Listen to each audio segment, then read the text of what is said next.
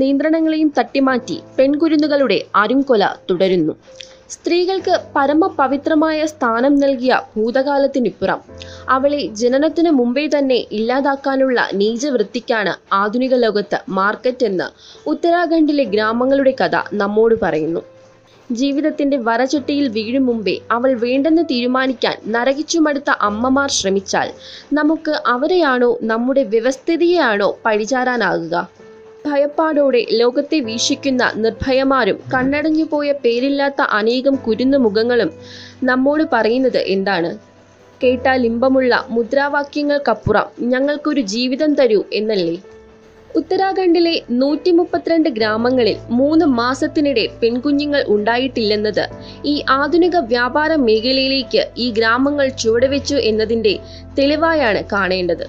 പെൺകുട്ടിയെ രക്ഷിക്കൂ, പെൺകുട്ടിയെ പഠിപ്പിക്കൂ എന്ന കേന്ദ്ര മുദ്രാവാക്യത്തിന്റെ ആത്മാർത്ഥത ചോദ്യം ചെയ്യപ്പെടുകയാണ്.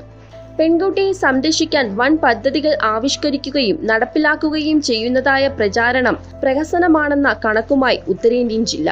ഉത്തരാഖണ്ഡിലെ ഉത്തരകാശിയിൽ 132 ഗ്രാമങ്ങളിൽ കഴിഞ്ഞ 3 മാസമായി ഒറ്റ പെൺകുട്ടിയും ജനിച്ചിട്ടില്ലെന്നത് നടുക്കുന്ന റിപ്പോർട്ടാണ്.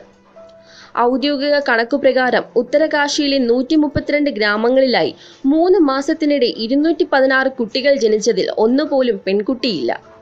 ജില്ലാ ഭരണകൂടത്തെ ഉത്തരം മുട്ടിച്ച റിപ്പോർട്ടിന്മേൽ അന്വേഷണം ആരംഭിച്ചിട്ടുണ്ട്.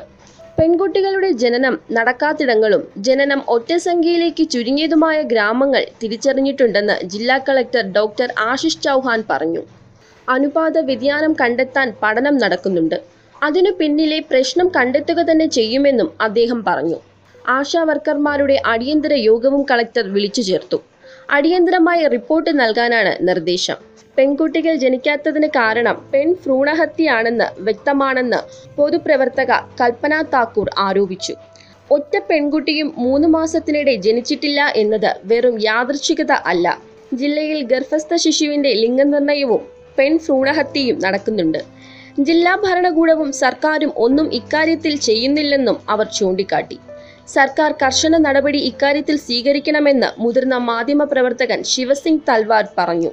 ജില്ലയിലെ ലിംഗനിർണയ പട്ടിക ഞെട്ടിക്കുന്നതാണ്. നിയമവിരുദ്ധമായ നടപടികൾ അവസാനിപ്പിക്കുകയും പെൺകുട്ടികളെ രക്ഷിക്കൂ, അവരെ പഠിപ്പിക്കൂ എന്ന പ്രചാരണത്തിന് അർത്ഥമില്ലാതാകുന്നുവെന്നും അദ്ദേഹം പറഞ്ഞു.